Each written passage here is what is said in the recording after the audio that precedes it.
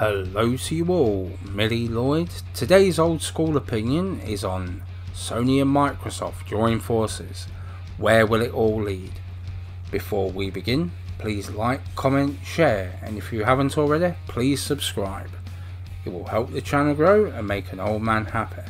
So let's get into the video.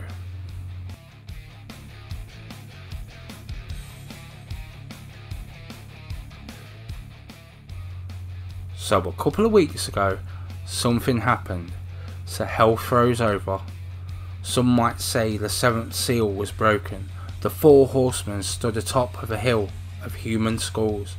The seas boiled with a hue of blood red, and the sun darkened for 7 days and 7 nights. It was pitch black without a star nor moon in the sky. On the seventh day light broke through the clouds, and a voice boomed from everywhere, from above and below in unison. We are working together.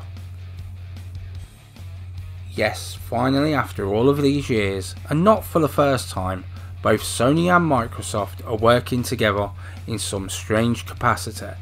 As of yet, we have no real idea of how shallow or how deep bed buddies Sony and Microsoft are.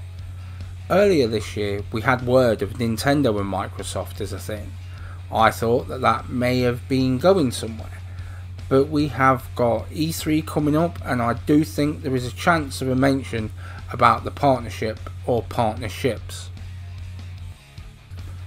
At this time, I can see 3 options: soft, meh, and hard. So let's start off with soft. Pretty much it is just the use of the servers and working together to speed up streaming for those brand new consoles in 2020. To me, this works for Sony and not so much for Microsoft. As well, I think there is more to this than just a streaming side of things or the money Sony has paid Microsoft. I think it has more to do with more competitors, and something I will get into later.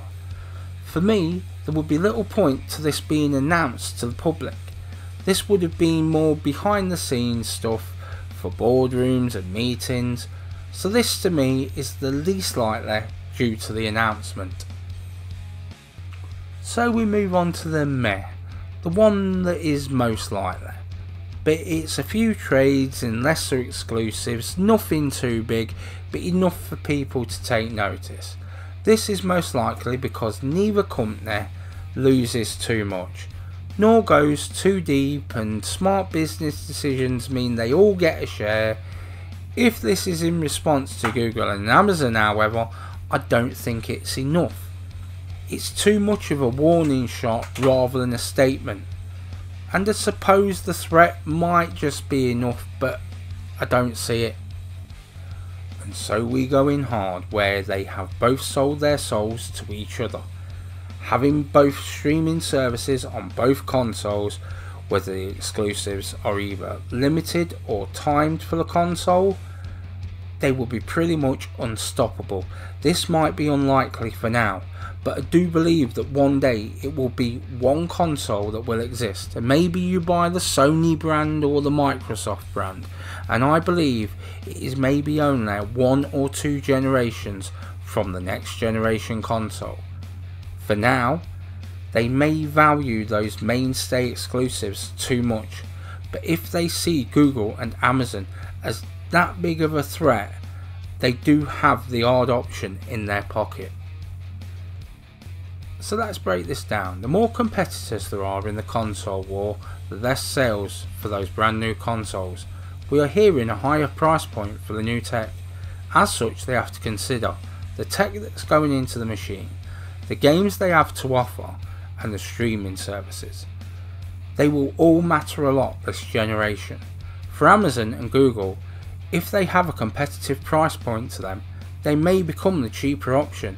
Then expect the hard choice from Sony and Microsoft if all else fails. Either way, watch the stage at E3, because I would not be totally surprised to see a reenactment of what we saw at the Game Awards. I mean, Sony, Nintendo and Microsoft representatives sharing the stage to make some sort of surprise announcement. Whatever happens in the next 2 years, it sure as hell is going to get interesting damn quick.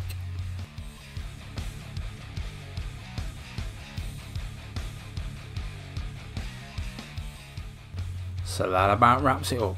If you would, please visit my channel and leave your opinion in the comments down below. I will answer you all. Have a great day. Old School Gamer 1971 signing off.